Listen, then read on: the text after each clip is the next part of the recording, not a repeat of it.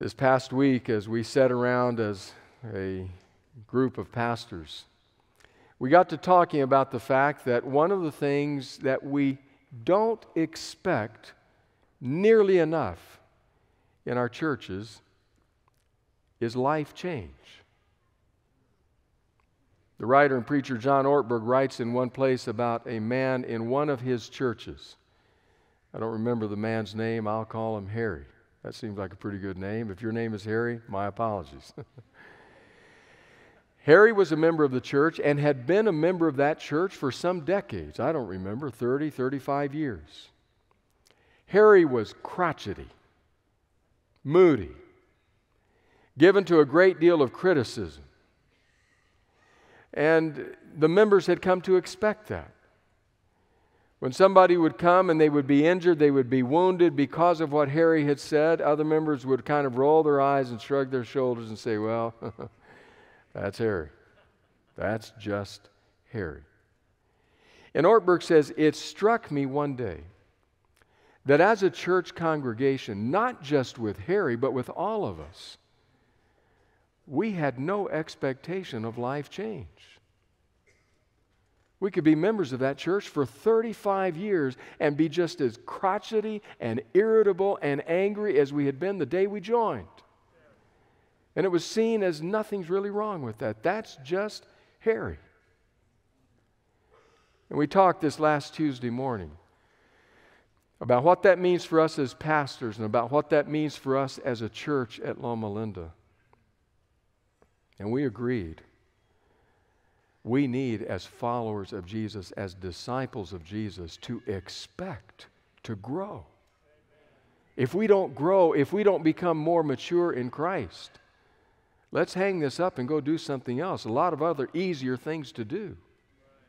But if we're going to walk in the blood-stained footsteps of the Nazarene, I hope, I pray, that 35 years from now, I'm not fighting the very same battles I am today.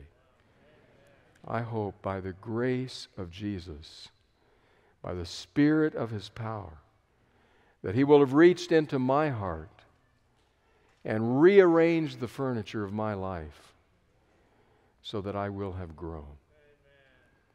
That's discipleship. That's becoming more like Him. So I'm delighted with your theme this year and hope that as you walk away from this camp meeting, you will walk away not just with a program, not just with some good memories, not just with the wonderful music that has been sung, the stories that have been told of service here in the Georgia-Cumberland Conference, the passages over which we have lingered, but that you will walk away with a commitment to ask the Spirit of Jesus to make you more like Him. Pray with me. God of grace, it's a challenging thought. Some of us have lived with the specter of legalism in our earlier years, and we rightfully reject that. We don't want to live with a checklist, perfectionistic, legalistic religion. But in our right rejection of that, we have too often thrown out the baby with the bathwater and not realized that, as one writer says, the gospel is not opposed to effort. The gospel is opposed to merit. We will never deserve what you give to us. But because you have placed it in our hearts and in our lives, might we, like the Apostle Paul, stretch and reach and strain for that one thing to which you have called us. With every energy you give us, might we grow as disciples. In the name of Jesus, I pray. Amen. So the kids wanted to go to SeaWorld. Seemed like they were always wanting to go to one of those theme parks, the which every time I left them, I swore there would be nothing other than the love of my children that would ever drag me back there again.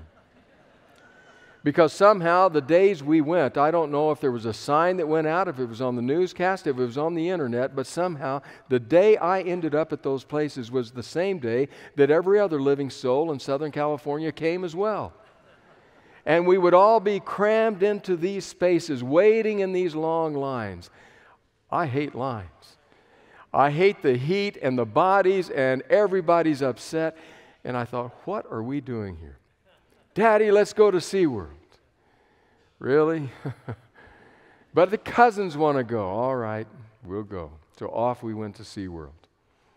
They wanted to see the sights and ride the rides. There was a new ride that year called Journey to Atlantis. I had no idea where Atlantis was, but they seemed to know. So let's go ride Journey to Atlantis. So we got in line. Anita and I were there with Anita's sister, with her 2 girls, and with our 2 kids. We slowly made our way up to the entrance. You think it's the entrance. They're very deceptive. You think, I'm right there. We're almost there. We're finally there. About an hour later, you think back and think, I thought that was this is the entrance. But we finally got up to the place where it says, to ride this ride, you must be, and there is a cutout figure standing there with a hand extended. You must be this tall. The adults were through right away. Austin, our son, he was through. Our daughter Miranda and her cousin Karina, same age, both kind of tall, they were right through. And then came Natalia. And she was trying to stretch and to reach and to feel her head bump up against that hand. And she was just a bit shy. Now, the SeaWorld employee was standing there watching this, watching her make her efforts. He was kind of shaking his head. She wasn't quite there, and he was watching. And my wife and her sister said, just a moment, we'll take care of it. They turned around, and they did some things here, turned around, and suddenly Natalia had, as it were, a little palm tree sprouted out of the top of her head. Now, I've heard of ponytails. I had heard of palm trees. And she walked up and boom, that palm tree hit the hand. And that SeaWorld employee just looked and shook his head and said, go ahead. And so we were through. We were on. We finally got up to the place where the ride came floating through, some kind of a boat, I guess is what it was. And we all got in. And it floated leisurely down that canal until it came to a steep incline. Something jerked and engaged, and up we went. And we got higher and higher and higher. We got all the way to the top, and I'm sure they do this intentionally. We kind of went over, and then it stopped for a minute. Just that last moment when you can review your life and confess your sins. At that moment, just before it tilted, Austin kind of leaned toward me. It was scary, I'll confess. He kind of leaned toward me and said, Dad, and I was like, hey, it's every man for himself.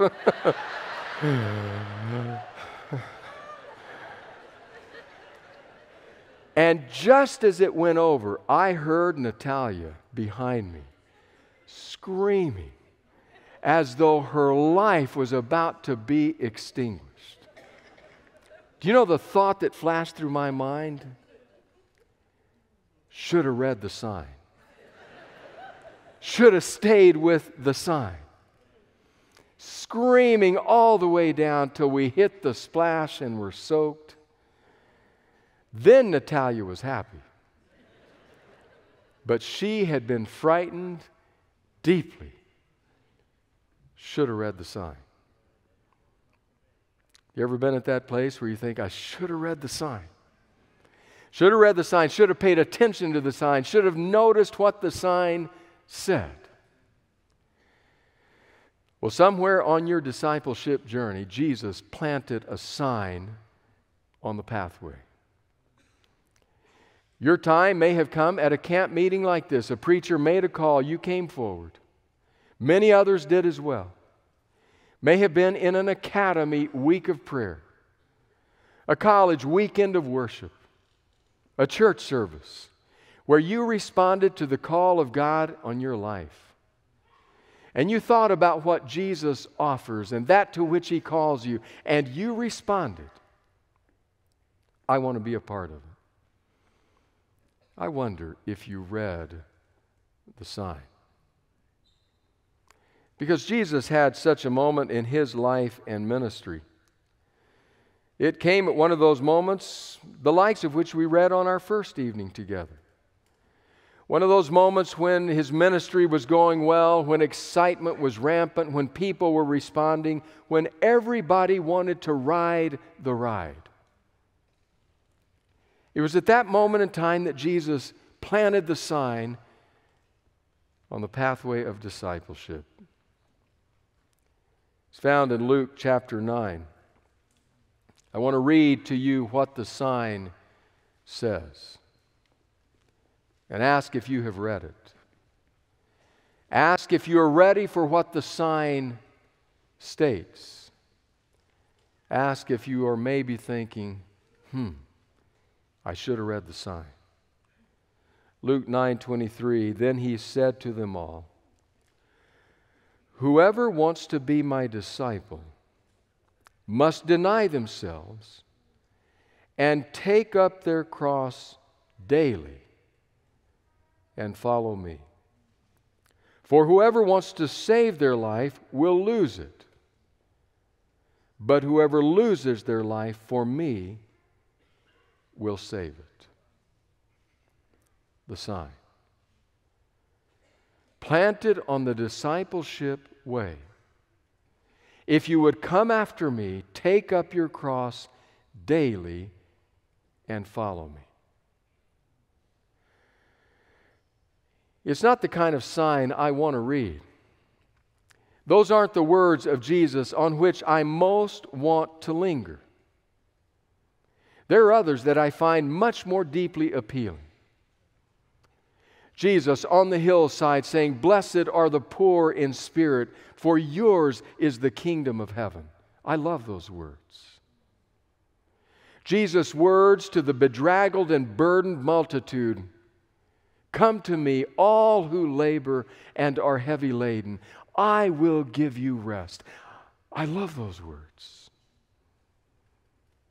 On a night where the moon shadows are deep, as He gazes into the eyes of a righteous religious leader who doesn't have peace in his soul, says to him, for God so loved the world that He gave His only Son, that whoever believes need not perish but may have everlasting life. Those are the words on which I hang my destiny.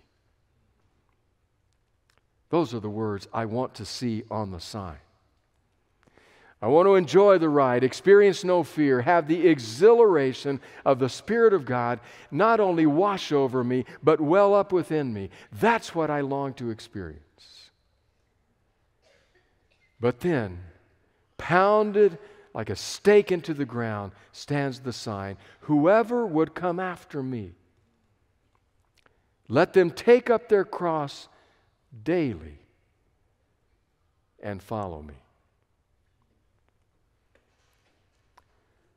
The words are the words of Billy Graham.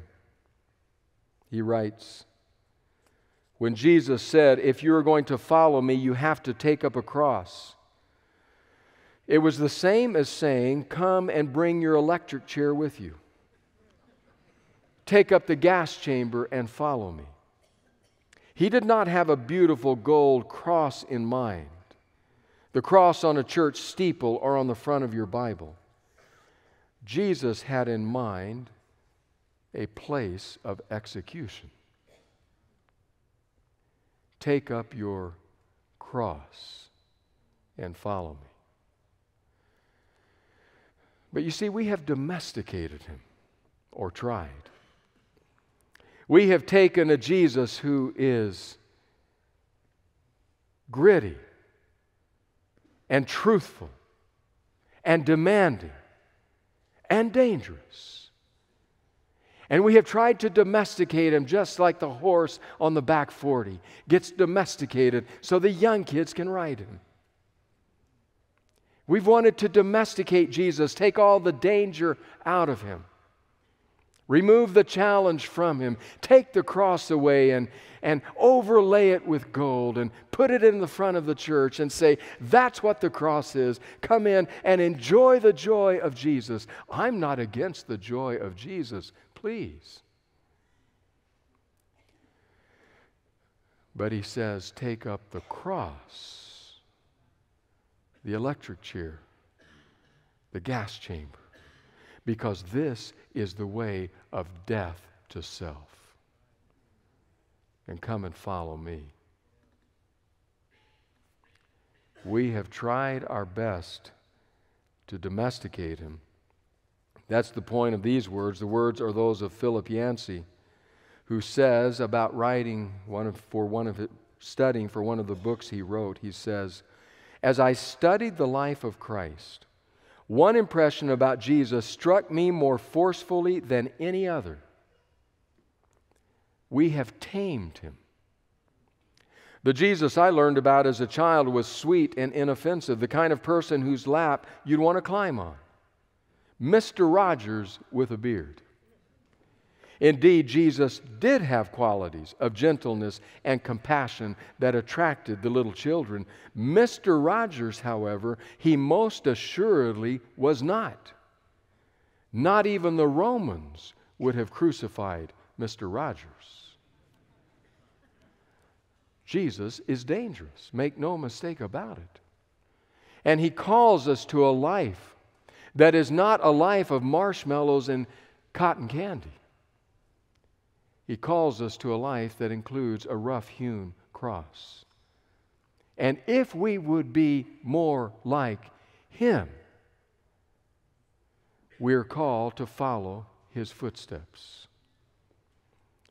Now, one of the downsides, one of the realities of trying to domesticate Jesus, of trying to tame him, of trying to take all the demand out of him, is that we end up living in very small worlds where tempests and teapots become our major challenges. Where no longer are we engaged with the mighty waves that crash onto the shore, but instead we're in the tide pools, waiting and looking for little shells.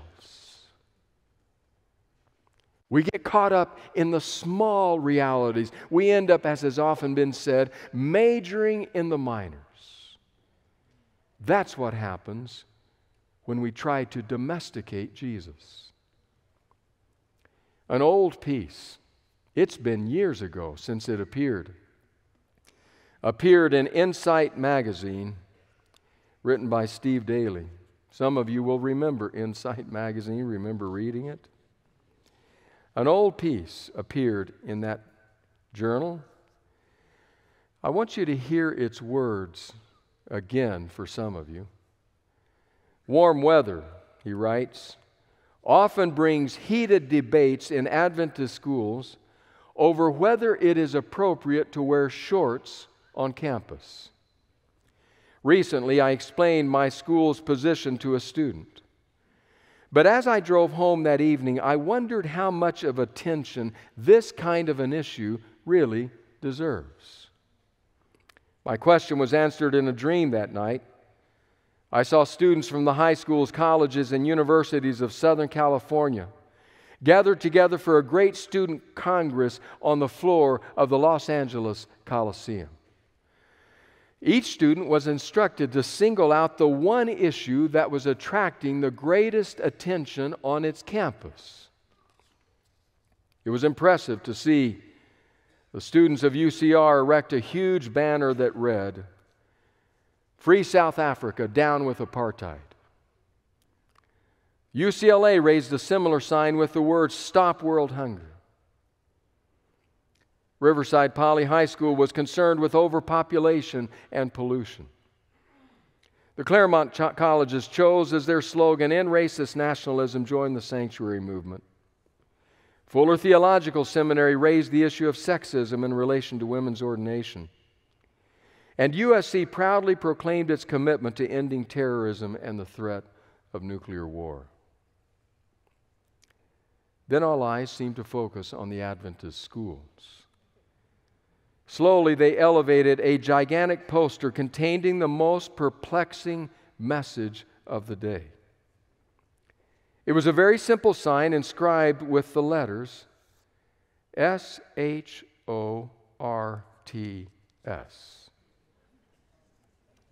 Shorts. There was a moment of profound silence. Then a pervasive buzz moved across the floor of the Colosseum. Most of the students seemed embarrassed that they didn't know what the letters stood for, assuming this was certainly an acronym. A tremendous debate ensued as students from the various schools attempted to decode its meaning. One co-ed from USC suggested that the letters stood for the shortage of housing in opposition to rising tuition by students. But this idea was quickly dismissed. People thought it was far too parochial and insignificant in global implications to occupy attention. Suddenly, a UCR student shouted, "I've got it! These Christian students have included all of the major issues facing our world today in a single acronym. How could we be so blind?" SHORTS obviously stands for South Africa, hunger, overpopulation, racism, terrorism, war, and sexism. A murmur of approval swept through the crowd, building into thunderous applause. The roar became so deafening that it woke me from my sleep. Then a still small voice whispered, "Why are the children of this world wiser in their generation than the children of light?" It's what happens when we try to domesticate Jesus. Try to tame him. He said, "Take up the cross." That's not what he really means. What he really means is come and enjoy a life of uninterrupted success. That's what he means. Doesn't mean a cross. That's a figure of speech. And we domesticate him. When we domesticate Jesus, we lose the reality of not merely the exhilarating life to which he calls us, but the dangerous life to which he invites us. Such was not always so with Adventists. Adventism was born in a crucible of understanding that the world was not always our friend. There would be times when the world would not be our friend.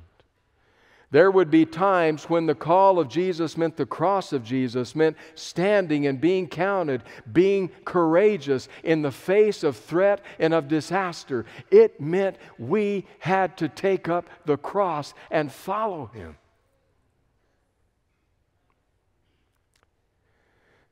But somehow we've domesticated him, tamed him. Our kids, when they were growing up, loved the Chronicles of Narnia. Don't know if your kids or grandkids read those. C.S. Lewis's books that are written in a way that captures the imagination of children but have to do with the living of the Christian life. In the Chronicles of Narnia, Aslan, the lion, is the Christ figure. I want you to listen to these words from The Silver Chair, where C.S. Lewis draws an analogy with the story of a young girl named Jill. She's in the land of Narnia, and she's thirsty. And then all at once, she sees a beautiful stream and a fearsome lion.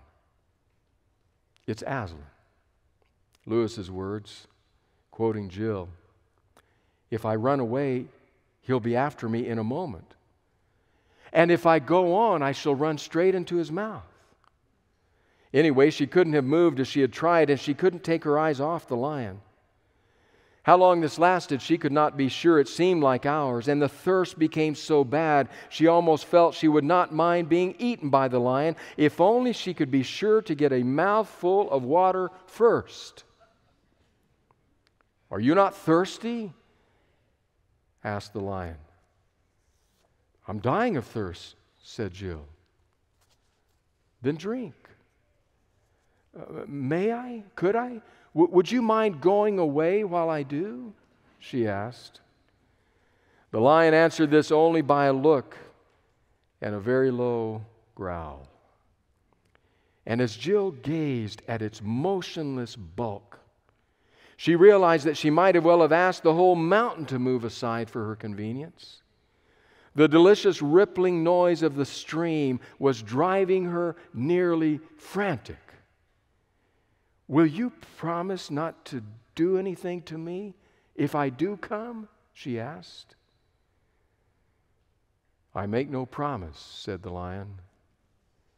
Jill was so thirsty now that without noticing it, she had come a step nearer. "Do you eat girls?" she said. "I have swallowed up girls and boys, women and men, kings and emperors, cities and realms," said the lion. It did not say this as if it were boasting, nor as if it were sorry, nor as if it were angry. It just said it. "Well, then I dare not come and drink," said Jill. "Then you will die of thirst," said the lion. "Oh dear," said Jill, coming a step nearer. "I suppose I must go and look for another stream then." "There is no other stream," said the lion. It never occurred to Jill to disbelieve the lion. No one who had seen his stern face could do that, and her mind suddenly made itself up. It was the worst thing she had ever had to do, but she went straight to the stream, knelt down, and began scooping up the water with her hand. It was the coldest, the most refreshing water she had ever tasted. You didn't need to drink much of it, for it quenched your thirst at once. Before she tasted it, she had been intending to make a dash away from the lion the moment she had finished. Now she realized that this would be, on the whole, the most dangerous thing of all. For the lion, while being very dangerous, was also very good.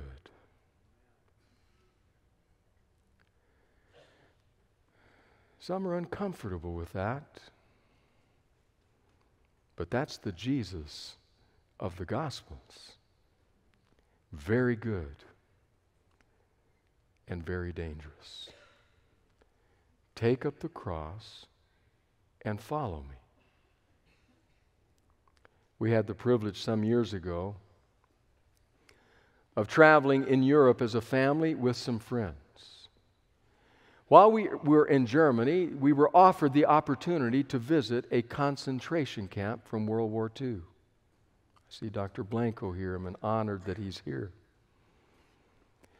We had the opportunity to visit Sachsenhausen. Honestly, I had not heard of Sachsenhausen before. I had heard of some of the others, the Treblinkas, the Auschwitz, the Dachau. I was not familiar with Sachsenhausen. But we went. It was not one of the big killing places, though many died there, make no mistake. We arrived there and disembarked from the bus, and were introduced to our tour guide, a diminutive Jewish woman. She began the tour right away. She was small, but she was mighty. She was filled with the story of her people and what had here transpired. She walked us down the lane leading into that doorway. Those doorways where one thing was promised and another thing was waiting. We walked onto the grounds, acres large, of that camp. And she began to describe to us what had there transpired. She marched us to one part and said this was the place where they lined up for roll call. It was here that they would sometimes stand for hours in the freezing rain or snow, tortured. If anybody broke ranks, if anybody fell, they were taken right over there, she pointed, and there they were executed. And then they were transported to the small crematoria over on the other side of the camp. She took us around what were now placid, peaceful grounds. Very difficult to imagine what had here transpired. And then we came to another fence, a fence inside the fence. We moved into a much smaller camp. And inside that fence was what I could best describe as a jailhouse. It was large, made of cinder block concrete. We entered the hallway and looked down that rather long, bare concrete hallway, naked light bulbs hanging by wires from the ceiling. We began to slowly make our way down this hallway, pausing at the cells. Some of the cells had names. If they had been able to determine what prisoners had occupied that cell, there they placed their names. Some of the cells had pictures and stories. If they had been able to determine who had occupied that cell.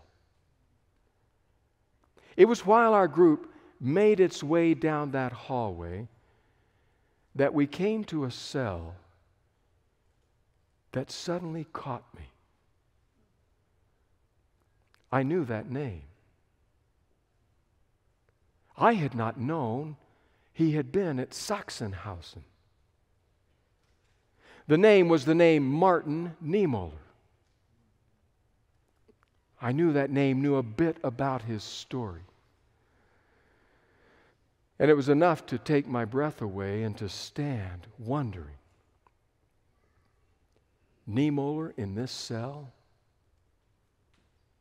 Was it here that he penned the words that became so well known after World War II about his initial tendency to go along with the Nazi machine only to later stand up and cry out that what was happening was wrong? And then he had penned those words. In Germany, they came first for the communists, and I didn't speak up because I wasn't a communist. Then they came for the trade unionists. I didn't speak up because I wasn't a trade unionist. Then they came for the Jews. I didn't speak up because I wasn't a Jew. Then they came for the Catholics. I didn't speak up because I was Protestant. And then they came for me. And by that time, no one was left to speak up. I wonder, did he pen those words here? I even wondered, could it possibly have been here that the incident occurred? Likely not, but could it have been? The earnest prison chaplain who came visiting prisoners that day, making his way from one cell to another, visiting the prisoners interned by the Nazi machine. Could it have been in this cell that the chaplain looked through the bars and with a start of surprise said, "But Pastor Niemöller, what are you doing in prison?" To which Niemöller responded, "And you, my dear chaplain, why are you not in prison?" Could it have been here? I was taken in that moment with the things I had read about Niemöller and Bonhoeffer and so many others who had paid a very dear price, including your own Jack Blanco. Paid a very dear price for who they were, what they stood for, what they believed. I was taken in that moment. When I kind of came to myself again, I looked around and my group was gone. So I quickly made my way down the hallway out onto the grounds of the camp. I couldn't miss this bus. I didn't see my group anywhere. I began to run around the large acreage until finally I found them well over on the other side of the camp. But I had a mission in mind now. I had a specific purpose, a question.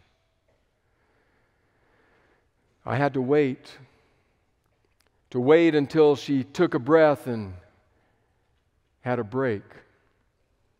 But at the first possible moment, I went up to that little Jewish woman, and I tugged on her sleeve. And I said, I have to ask you a question. She said, yes, what is it? I said, I don't understand this. We're in a concentration camp. The wall around all these acres certainly was not one that could be surmounted. This was not a place from which people could escape. But then inside that wall, there's another wall, another barrier. And inside that, a jailhouse, concrete blocks and iron chains and iron bars. Why did they have Niemöller inside of that cell, inside of that building, inside of that compound, inside of that camp? Why did they have him there?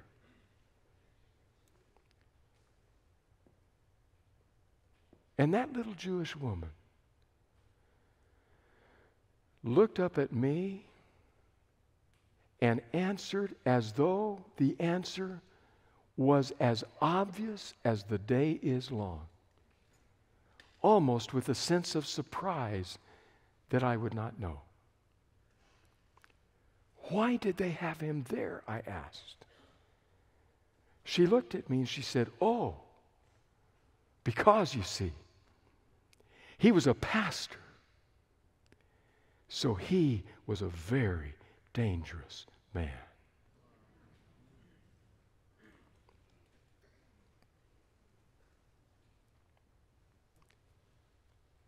I've been called a lot of things in my 35 plus years of ministry.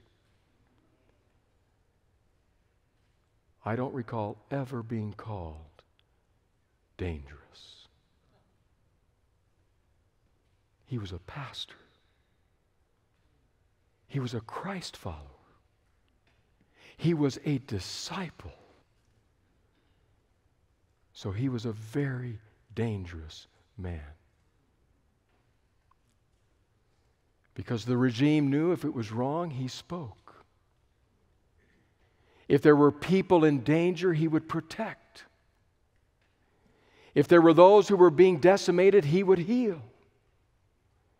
If they were trying to shut them up, he would raise his voice like a trumpet. Why? Because apparently he had read the sign planted in the path of every disciple. If you would be my disciple, take up your cross daily and follow me. There are those times when it feels like we might be teetering on the brink, when I think, I should have read the sign. I should have paid attention. But then I think of Jesus and Peter and James and John and Niemöller